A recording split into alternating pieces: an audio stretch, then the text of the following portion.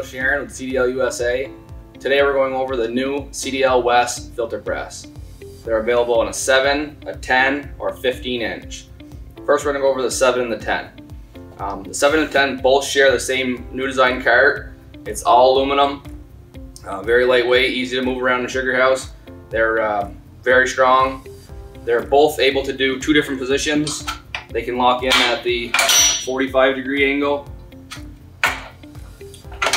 or a 90-degree angle for easy reassemble.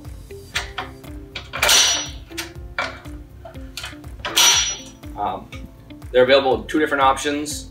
For pumps, you can do the 1/2 inch air diaphragm pump, or you can do the new electric diaphragm pump.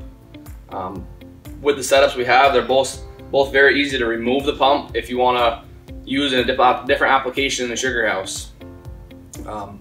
Either press are available in a 3 to 8 plate combination. The 15 inch press is an all new design from start to finish.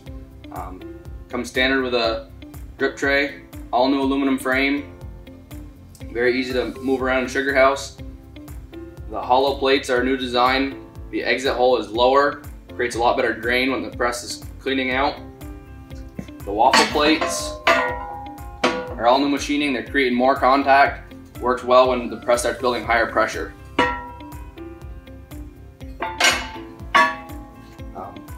They all come standard with the hydraulic jack. It can be run with compressed air or manual.